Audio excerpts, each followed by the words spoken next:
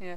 Also, with this scene, we have hit like a certain we, we have hit a bingo of cliches in this book. Actually, we have the equivalent to a wake up scene for the start.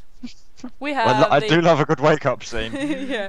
I don't remember what the other thing was that was considered a total cliche, and we do have the sort of dying confession or taking some important information to your grave.